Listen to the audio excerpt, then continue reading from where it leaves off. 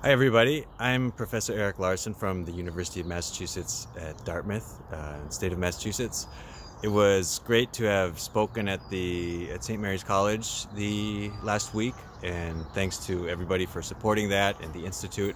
I thought it was a great conversation, and there's lots more to say. So today's topic is globalization. That was the topic of the talk, and my research has something to say about all those things, and a lot of other people have researched these topics. So my work has been building on their work as well. And so in particular, I focus on the different movements that emerged to contest what was kind of taking shape as globalization in the last 40 or 50 years.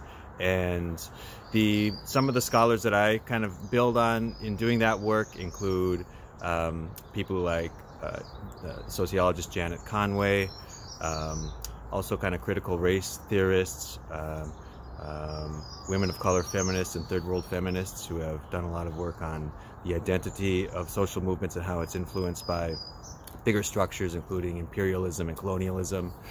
Stuart Hall on the identity of kind of what identity people take on when they try to contest something as like a social movement. So those are some of my influences. And there's more, but my work in particular looks at, some of the differences between these movements in the US and Mexico.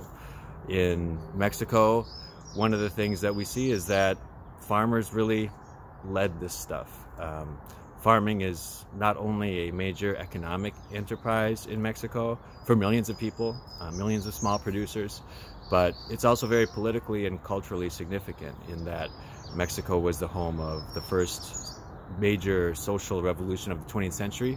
And in that revolution, people like peasants really toppled the existing political orders, took power in new ways, in ways that are really interesting and still kind of live on today. So that's something to say. In the US, there were also farmers involved in these kinds of movements, but maybe not to the extent as in Mexico. Another thing that kind of gets us to the topic of what even globalization is. In Mexico, a rich debate took shape in the 80s and in the 90s over the philosophy of the politics of neoliberalism. Neoliberalism is a politics developed kind of after the 1960s that emphasized the privatization of public goods, of aid and help, kind of stigmatizing all that was public, and also really prioritizing international trade and investment, especially by the big players, the big corporations. And so in Mexico, we had a really rich debate over neoliberalism in these years. In the US, not so much. Even amongst the labor and the farmer organizations that were working on these kinds of things, even amongst the kind of left wing of these things. And because of that, I think sometimes the understandings of what globalization even was in the US was kind of limited. It wasn't tied to this broader philosophy of neoliberalism. Rather, it could sometimes only see the kind of corporate without associating the role of corporations and the growth of corporations and the power of corporations in these bigger structures that include the state, that include culture, etc., that include race. So those are a couple things. Also, my research really looks at the working class organizations and how they contested these things in the US and also in Mexico.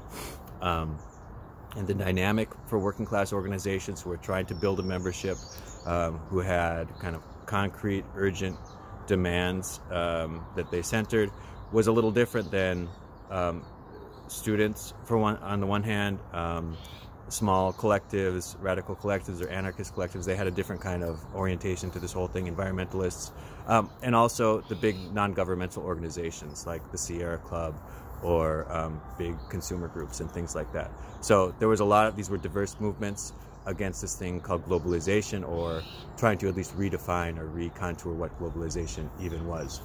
A lot of my work in particular has built on not only the scholars but also some of the activist intellectuals that were working on these issues as the movements emerged.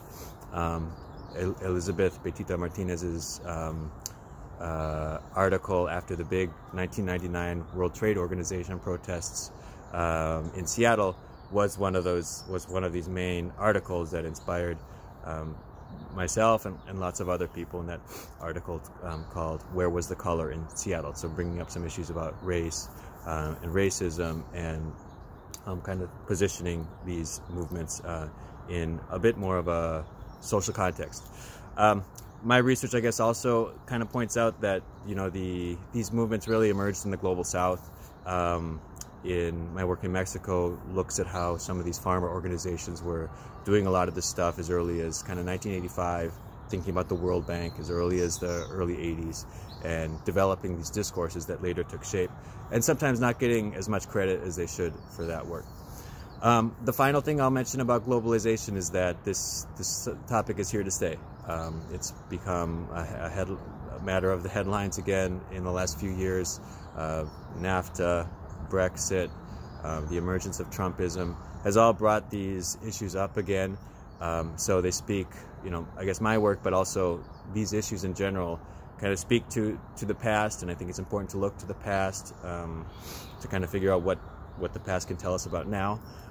But these are also issues for the present and for the future. So thank you very much.